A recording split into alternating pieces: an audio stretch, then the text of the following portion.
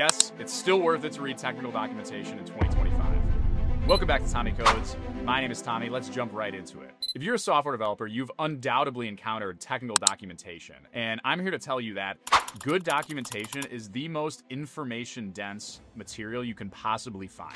Good documentation is going to be better than any video. It's going to be better than any AI-generated study guide. It is literally the gold standard of learning a new piece of technology. And even if you watch videos on 2x speed, it's not nearly as information-dense as reading through good, well-written technical documentation. What am I talking about, by the way, technical documentation? I'm talking about if you had to learn a new technology, let's say Docker, let's say Kubernetes. There are official websites hosted by maintainers of these software, and they contain a wealth of information written by some of the best technical writers out there, and they detail all of the core concepts in these technologies. So in the case of Kubernetes, you'd be talking about deployments, you'd be talking about services, namespaces, all of the core building blocks of the technology. And it's one thing to keep in mind, good documentation is all about concepts. Yes, a lot of times you're gonna have to read through documentation to find API specs, to figure out exactly how to use a particular piece of technology, but excellent documentation is gonna focus on the concepts, is gonna focus on the foundations. And I know it's cliche, but when you're building a house, you need a solid foundation. Anything you build on top of a weak foundation is not gonna be sturdy in the long run. It's the same with learning anything technical. Your foundation needs to be perfect. Your foundation needs to be extremely good, and good technical documentation is literally worth reading cover to cover, end to end. So go on the Kubernetes website and read through where they talk about deployments, services. They introduce why these concepts exist, what they are, the motivations behind all of them, what problems they're trying to solve. This type of stuff is so useful. The ROI you get on good technical documentation is absolutely insane. If you spend 4 hours reading through the Kubernetes technical documentation, I promise you that will pay for itself 1,000,000 times over. It is a no-brainer to do this kind of thing. And other technologies where it makes sense to do this, depends on what you're working with, of course, but you have deployment stuff. So you got Kubernetes, you got Docker, database stuff. So even if you're not a database engineer, somebody who's managing databases directly, if you have to work a lot with Postgres, MySQL, maybe ClickHouse, it's really worth it to open up the official documentation and sit through and read it cover to cover.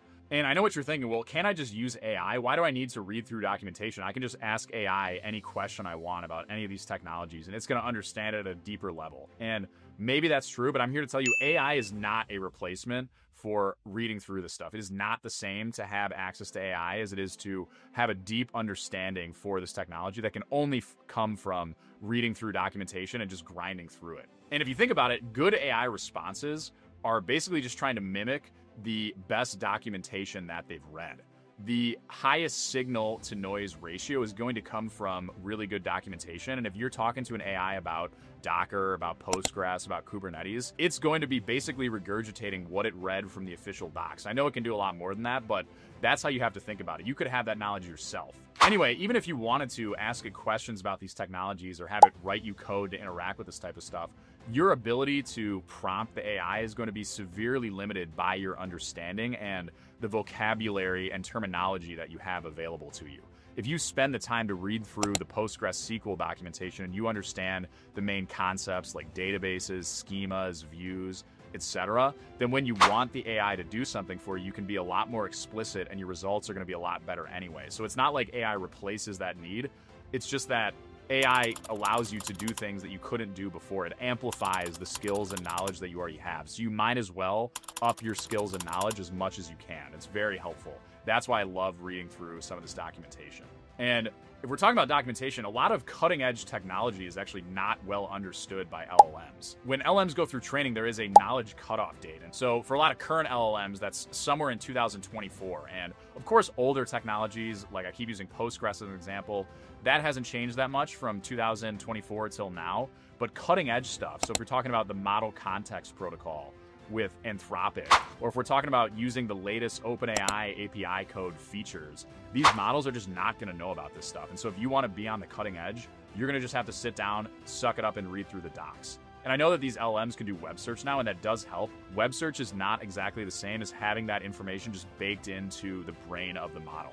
Often it's a much shallower understanding, and while this stuff is still helpful, if you want to be on the cutting edge, there's no way around actually reading through documentation and understanding this stuff for yourself. Where AI is really helpful with documentation is handling the specifics for you. So let's say you want to use the YouTube data API to scrape some data from different channels and get together a list of maybe competitor channels. Well, honestly, reading through this specific documentation there and figuring out exactly what APIs to call and the arguments, that kind of stuff is really boring. And that's a good use case for AI to actually help you. But don't let AI replace your understanding of a technology. That's very different than reading through just random API docs, especially if you're only going to use something once. And the thing with reading through documentation, like understanding technologies at a deeper level, it's such an easy way to stand out. If you're working a software engineering job, and if you're a new grad, or if you just started and you want to make a good impression on your manager, on your team, on your company, taking the time to read through the technical documentation of a piece of technology that your team is using a lot. So maybe that's Postgres,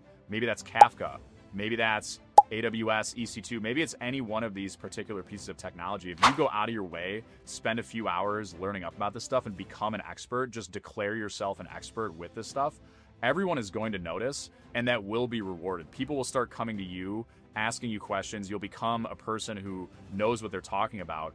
And again, the ROI is so high. It only takes a few hours, honestly, a lot of times reading through this stuff to actually start to see results. So not only will your peers be impressed, your managers will definitely notice this. It'll help you get promoted faster. It'll help you just advance in your career faster.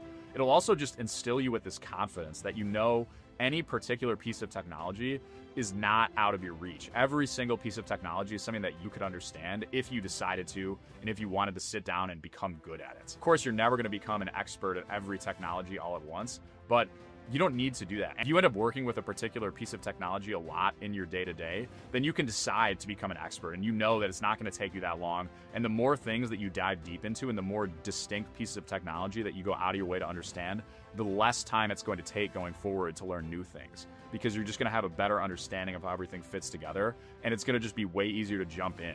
And besides, if the time it takes you to become competent at a technology continues to go down, then again, the ROI is even higher, because instead of taking maybe 4 hours reading through docs, maybe it only takes you 2 this time, and maybe you already understand a lot of the other concepts. Leave a comment down below. What's your favorite technical documentation that you've read before on the job? What's actually helped you the most? I want to know in the comments. That's the end of the video. Thanks for watching. We'll see you next time on Tommy Codes.